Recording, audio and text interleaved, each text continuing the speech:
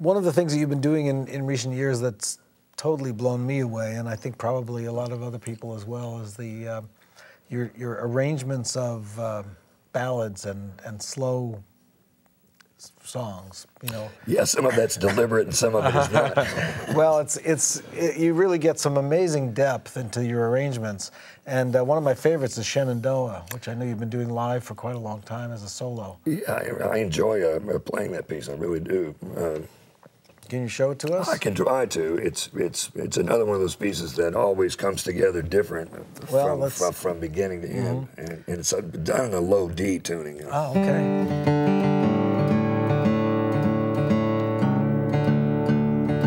So we drop the low E string down to D.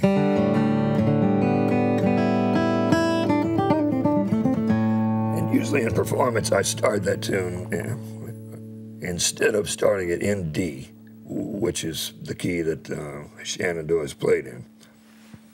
I usually start noodling in an A minor position. And I try to explain the reason I do that is because it creates a certain amount of tension.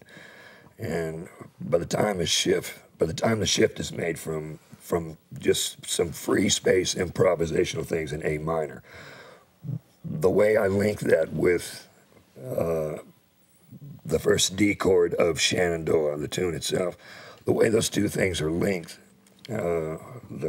hopefully the listener may find to be of some interest.